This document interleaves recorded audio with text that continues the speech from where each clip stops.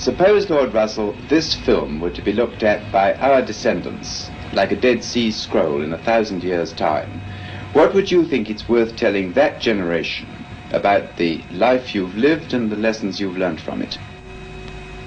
I should like to say two things, one intellectual and one moral. The intellectual thing I should want to say to them is this. When you are studying any matter or considering any philosophy, ask yourself only what are the facts and what is the truth that the facts bear out. Never let yourself be diverted either by what you would wish to believe or by what you think would have beneficent social effects if it were believed. But look only and solely at what are the facts. That is the intellectual thing that I should wish to say.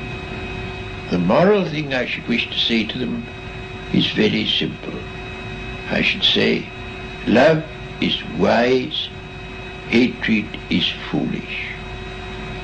In this world, which is getting more and more closely interconnected, we have to learn to tolerate each other.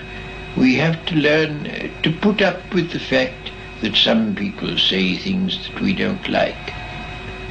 We can only live together in that way.